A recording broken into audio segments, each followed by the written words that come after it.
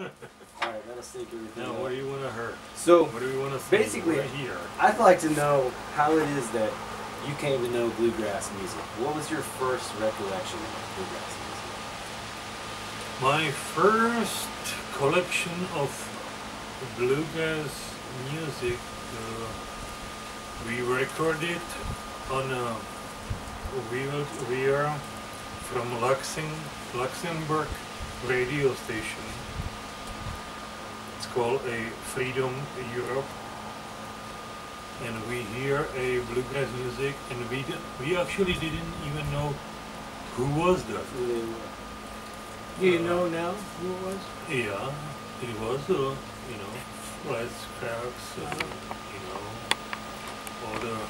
all the fellers. And we start copy everything we can and learn.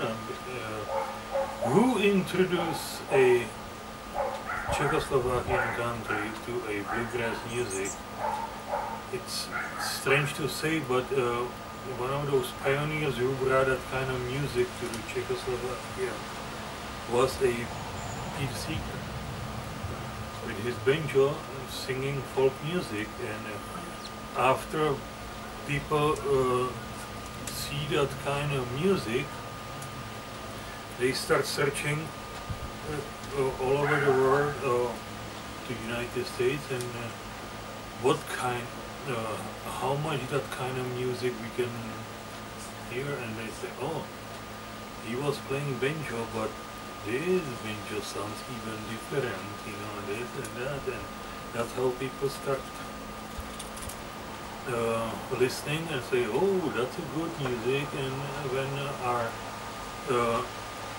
decade younger generation, who was me, in the 70s, we was listening and say, huh, that's good, but I want to play something more than 3 chords.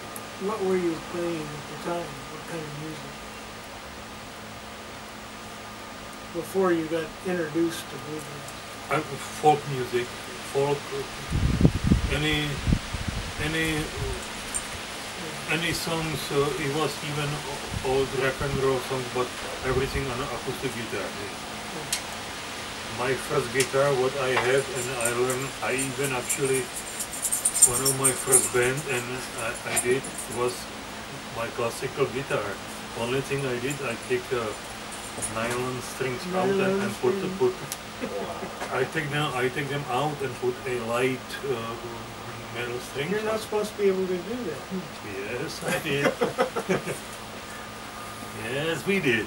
That was illegal? Yes. Well, because it would bend the neck. Damn. Yeah, right.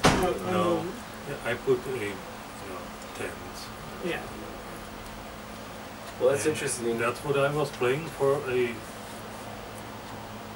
almost 2 years, until I got hold of it and bought a Ibanez guitar. That Ibanez was so good too, I actually brought it with me to the United States. I had it for years. You remember that one, no? That Yes. dark Yes. Ibanez. Yeah. Yes, you told me that your whole goal in life was to go to the United States, play a Martin guitar, and play bluegrass for money. And this man next to me, Mike, helped me to buy my first Martin. He co-signed the loan for me to buy. You still owe me money on that. Do I? Too bad. Too bad. That's an amazing story. He helped me bought a D18 from Johnny Shoes. Is that right? Amazing. That's a great That story. was 1986. Yep. 1986. So, if that was your goals, you're done. Well, there's Betty Martin and Betty Martin. I do have 5 of them now. 5? Mm-hmm. Wow. I got a D18, I got D28, I got HD28, and I got D41. Can you speak a little bit to the freedom that you may or may not have had to play the music that was very difficult over there. Even after we learned a bluegrass music, of course, the communist government did not let us to sing those songs in English. That was absolutely no.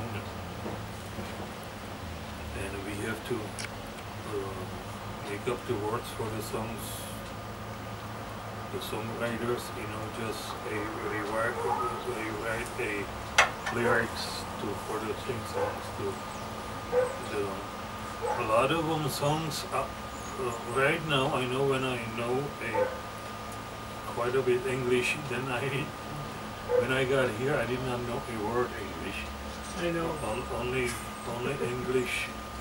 When I first come to the United States was a Bill Monroe. Yeah, bluegrass. Bluegrass and Bill Monroe. That's how to start.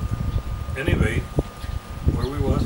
Well, let's back up a little bit. Yeah, because we have to, a lot of those songs we was singing was not even the right story. We did not, because Czech language is so different than English. We kind of make stories for songs to rhymes and the frames kind of sounds like the English, but the story was about something different. We was Banks of Ohio. We was singing as a love song. Something like that. It was harder to go the other way. Yeah. Try to make the Czech song English. We could not until first part in the 80s. We can actually our band start slowly putting the songs and sing them in the original language, English, and sometimes they let us, and sometimes say, no, you cannot sing over here on this, Sometimes we've been on a festival and they let us singing over there, but it was a tough. What would be a consequence if you got? Did anybody ever? They just shut us down and they just cut it down and the real heavy police presence. With me, because I was also a folk song writer, I wrote a couple protest songs, and that's where in 1979 and 80 I spent in prison. I wrote 2 songs and I got a year for each one. A year for each song. That's amazing. Mm-hmm. So you told me before that they actually came and would unplug you when you would have your songs. Yeah, when I was performing those protest songs, it was kind of funny but politically incorrect.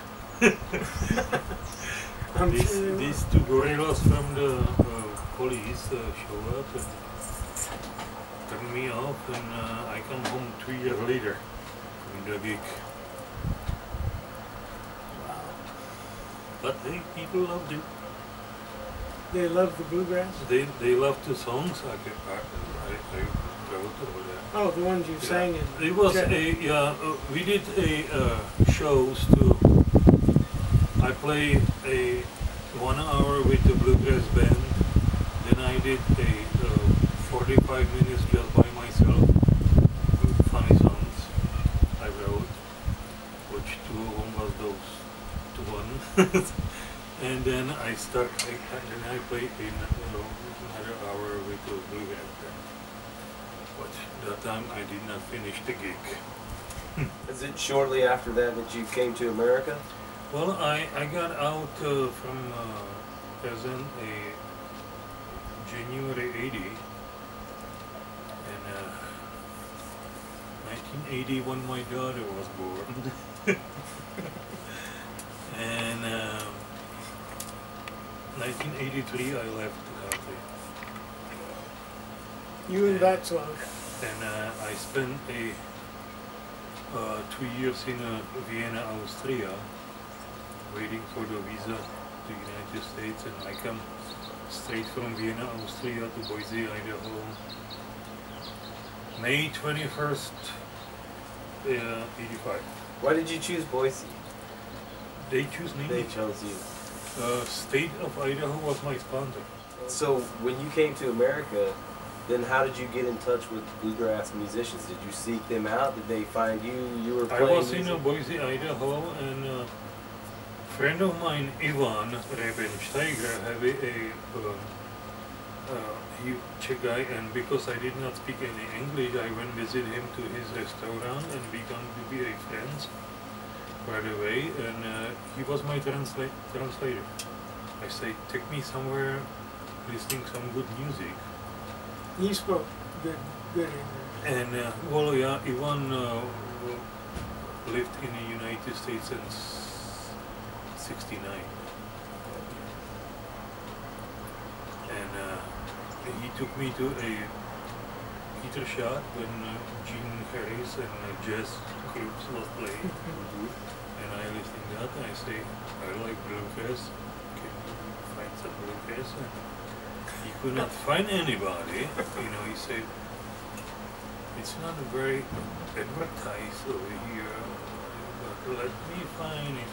And I don't know who he find first. He say, hey, I think he went to the music store. I think he went to the Johnny Shoes, and they point us to the Lockstep Bureau, and that's where I met my That's where you And my dad played there for about 20 years too. Yes. Yeah. The other Sundays that we didn't play, That's he right. played. Yeah. That's right.